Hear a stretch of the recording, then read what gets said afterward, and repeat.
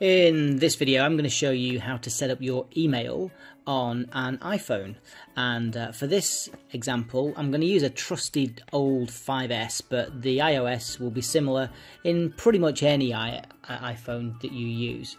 So to start with, we're going to use the iOS generic mail app. Although it's possible to set it up using other mail app systems, we would recommend that you use the robust Apple version.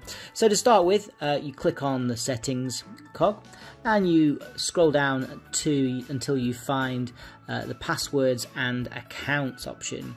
You click on passwords and accounts and then you click add account.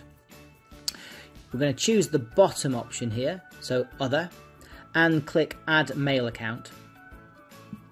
Then you put in your name, so you would put in here whatever your name is, ideally your business name, and then the email address that you're going to set up. So in our case it is test at, we're going to use a domain name itr8.co.uk. And pop in the password, and this will be the password that ideally we've sent to you or that you have already changed. That will pop in our case, temporary password that we've created for this video. And there what you'll see is this is important. So you put in your name, your business name at the top. You put in the email address that you want to set up, the password for the account, and a description. The description will be whatever it'll pop. The description will be used on your phone to tell you what account it is, and then you click next. Now you're going to get an option. You can either choose POP or IMAP. IMAP is the way forward, without a doubt. So choose IMAP, and we're going to set up two servers here. There's the incoming mail server and the outgoing mail server. The host name for both of them is the same, and it's mail, M-A-I-L, dot, whatever your domain name is. So in our case it's itr8.co.uk, and the username is the full email address.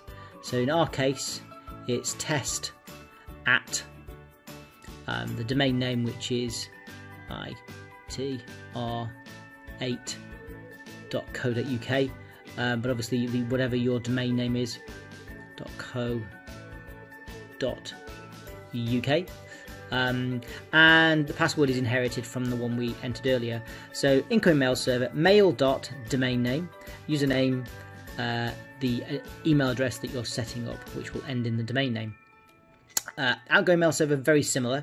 It's mail, M-A-I-L, dot, your domain name, whatever your domain name is. In our case it's itr8.co.uk, and the username is the full email address. So in our case it's test at our domain name, which is itr8.co.uk, but obviously you will put in your own domain name at this point, so yours will be your full domain name, sorry, your full email address, itr8.co.uk. Okay, and finally the password, although it says optional here, it isn't optional. You must put the password in, and it's whatever you have been sent or that you have changed it to. So in our case we'll just put in the test password. And so finally, I would always recommend, when you get to the end of this screen, going back to the top and just checking everything. So the name is whatever name you put in. I put in name, but obviously you can put in whatever your name is. Blah blah blah. The email address will be the full email address you want to set up, and the description is typically just your domain name. So the incoming mail server, mail dot your domain name, the username is the full email address, the password is whatever you've set. Again, outgoing mail server, mail dot whatever your domain name is, username is the email address, and password. I'm sorry for labouring this, but this is the screen where it can either go right or wrong. So then click on next, and when you click on next, you're gonna get an error, and it's absolutely expected, and it's just going to say cannot verify server identity. At this point you click on details, and you have to click on trust at the top right hand corner. Okay, basically what's happening is that it's trying to connect to your server using an SSL certificate, and it's not recognizing that, so we have to bypass it for now by clicking that trust icon.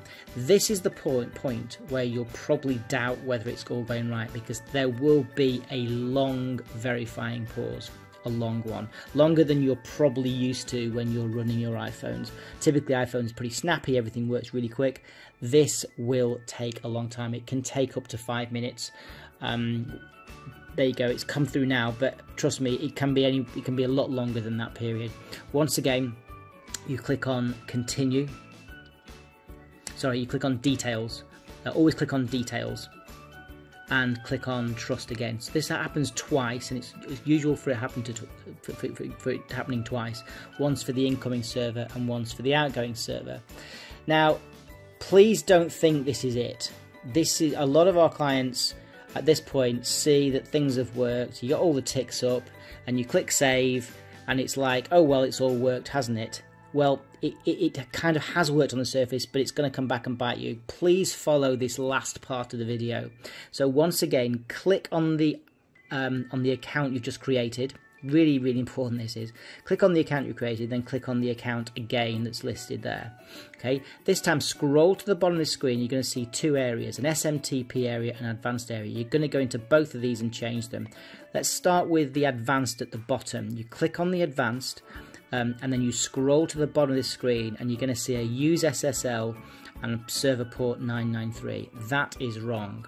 You need to switch off the SSL, and that should change the server port to 143. Then click back on account, and then click done.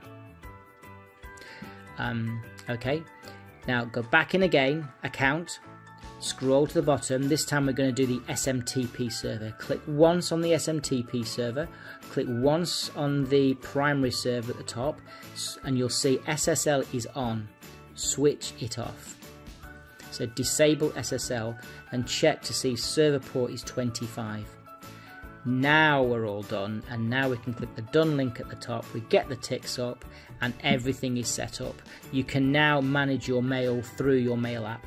And just to show you how that's done, we'll click on done. We'll go to the main screen. We'll click on the email, and we'll see that going to the mailboxes. We'll see the inbox is there, and that's the only mail we have actually on in this particular mailbox. But at this point, this is where all your mail starts flooding in. Hopefully that helped, and thank you very much.